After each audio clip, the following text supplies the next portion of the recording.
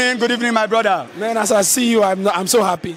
Before I continue, I'd like to sing song for Super Eagles.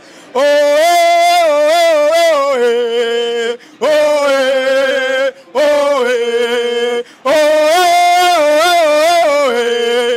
oh, oh, 3 American poser for Super Eagles. Poser, man. Poser, man. Poser, man. Hey, yo. 1 American infected HIV to all the enemies of Super Eagles. Hey, yeah.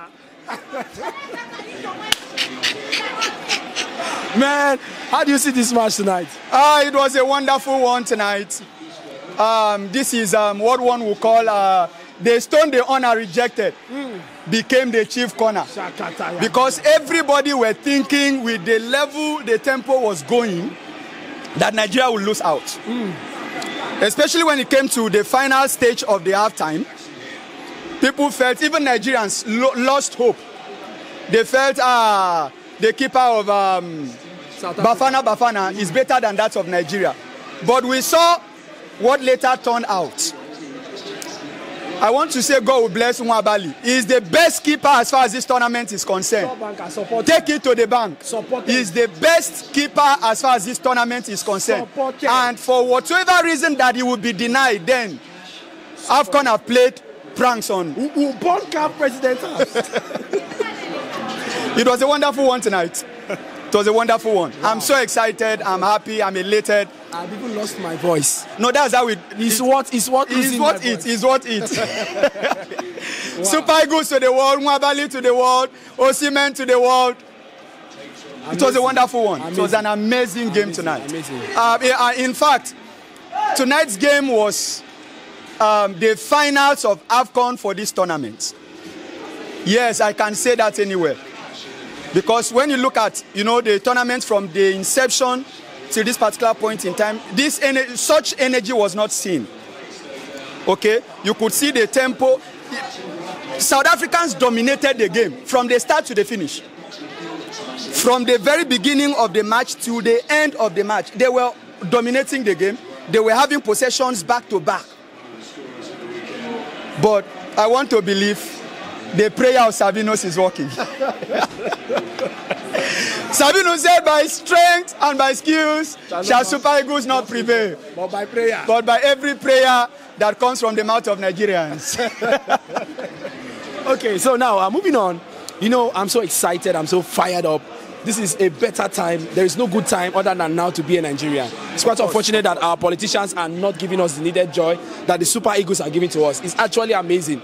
Now, how can you rate the performance of the coach? Because coming into this one, you can remember before the Afcon started, we lost a game. I think it was a friendly. We lost 2-0 coming into this one. So Nigerians were like, look at, is it the kind of tactics this man is going to use going into this Afcon? Well, how can you really rate this man? Because this Pesero, I believe this man is overlooked. People are not really taking note of what this man has done.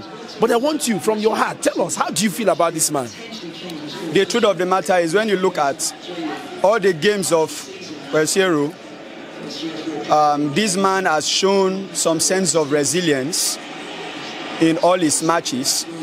Despite all the backlashes on him, he never gave up.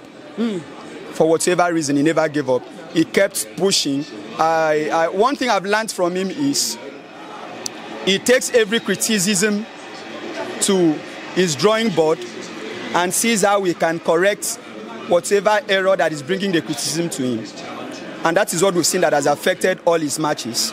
He has not lost any match since this game started.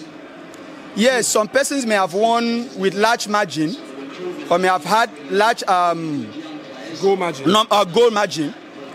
But that does not hold to the fact that Pesero is good. Is good. When you look at his tactics, when you look at his selection, he knows who to play per time. Even when we said that the changes of in today's match, that the changes of Iwobi wasn't right, he saw that Iwobi was already gassing out. And at that point, if you allow him to continue to play, you end up, having something you have to regret about. He saw it, so he had to pull him out and bring somebody with, a better strength. And at the long run, when he saw that the match was almost ending, he had to look at who would be best to play the penalty shootout.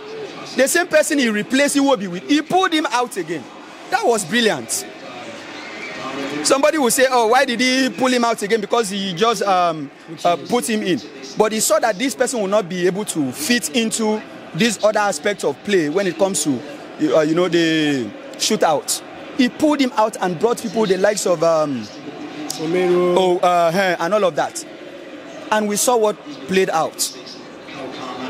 Omero did best. He showed he's a senior man as far as Afcon is concerned. He showed he has played this tournament before. We could see that maturity. We could see that experience. Did you see the composure with which he kicked that penalty? He is the most composed. Did you see the composure? He's the most composed penalty shooter as far as this tournament is concerned. Composure. He didn't even kick it like it's anything. He did not give a larger gap before. He was just there. He kicked it and was just looking, celebrating. As if he knew this one, now just kick aside, now push aside. Wow. So it was a wonderful one. Basiero is really doing well, and I'm seeing him winning this Afcon. Yes, I'm seeing him winning this Afcon, and it will be a good landmark for him. Yes, people saw him coming when he took over from our former coach. People were, they started bashing him, abusing him. People started telling NFF to sack him. But one thing about success is sustained in bits of failure. That is where success is sustained. You will not know a man that is successful without testing failure. You know a man that is truly successful when he has tested failure and still stands his ground, pushing forward. But a man that wins is just coming and is winning. You can't say that man is successful, because when something hard hits him, he may not have the strength to stand. So Basiero have seen it. He has conquered. He saw, and he's conquering. He's conquering by the special grace of God. I'm not seeing any other opponent that will give Super Eagles headache. Permit me to make my own prediction. I'm seeing Super Eagles playing Dr. Konko in the finals. That's my own prediction. Okay. Yes. Okay. Because with the strength, with the tempo the match is going, anything can happen. People never believe Nigeria will scale through. The same thing people are saying with Dr. Konko, that the hosts are going to be, it's going to be a push aside for them. But you never can underrate any team on this particular tournament. So it's a good one for Nigerians. Thank you so much for your contribution. I want to especially appreciate the strength of Osimhen. Shout out to Osimhen, wherever you are. You are a good citizen of this nation. In fact, if there's anybody that should be given the #1 citizen of this nation presently, is Osimhen.